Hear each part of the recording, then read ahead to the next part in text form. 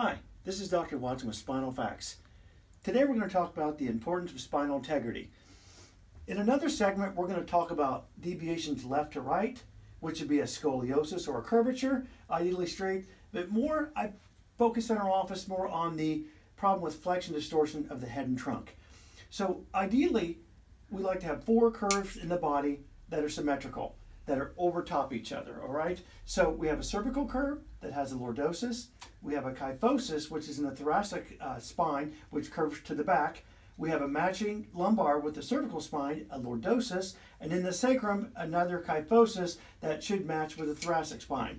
Now, nature puts these into our spine because it makes it very strong, just like an arch.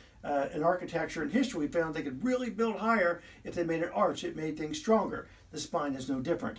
So the biggest thing we see is people's posture going forward, the flexion distortion. As you see, when you start to go forward, these curves are lost. The lumbar curve flattens out, the thoracic spine.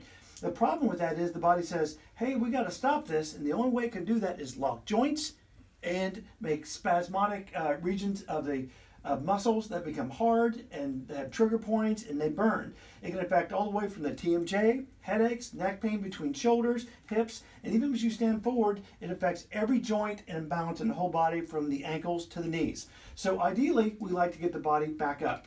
Now, what we do in our office is, if people just try to stand up, I've had people, they're locked. So with chiropractic, we try to open the spinal segments. Each segment should you move individually. Instead of the whole area being locked, people look around like this, they're locked, okay? You should have good range of motion individually. So many times with chiropractic manipulation and adjustment, when we get areas to move and we bring the body back up, as you watch and see, the curvatures come back. Now the muscles that tend to be most affected are the ones that will run beside the spine, called the para or beside the spine muscles. From all the way up to occiput, all the way that run beside the spine, all the way to sacrum. They can create a lot of pain. Many times just touching them tells you that they're spasmodic and they're trying to do the work of the integrity of the spine, because the brain is very intelligent in the human body, so it tries to do things to help us compensate. The problem is this compensatory reaction to the body creates pain. So when we recognize this, when we bring the curves back, and many times with chiropractic movement, manipulation, we get the thoracic spine, the integrity comes back.